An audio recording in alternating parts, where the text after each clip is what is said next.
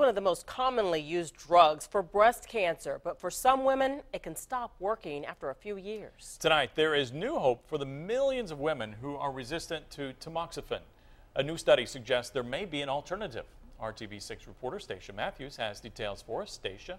Todd, thousands of Hoosiers use tamoxifen, but some women become resistant to it, and if they do, their treatment options become extremely limited. A drug already on the market could prove to be the next best thing.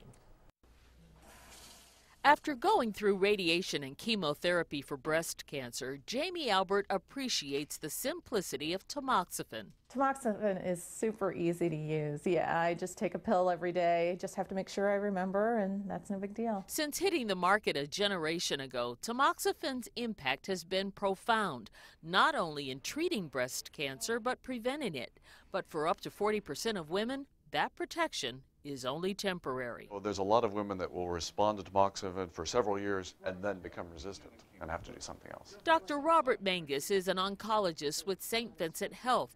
Take nice deep breaths for me. He's keeping an eye on this study in Ohio, where researchers are testing a new drug called vismodegib, a promising alternative treatment. Unfortunately, we don't have the materials yet to maybe get rid of every last cell or to truly cure, but if we can buy them years and years and we can keep that growing, then that's good enough that you can pass away from old age. In the lab, researchers looked at over 100 human tumors and found the pathway that some cancer cells use to beat tamoxifen.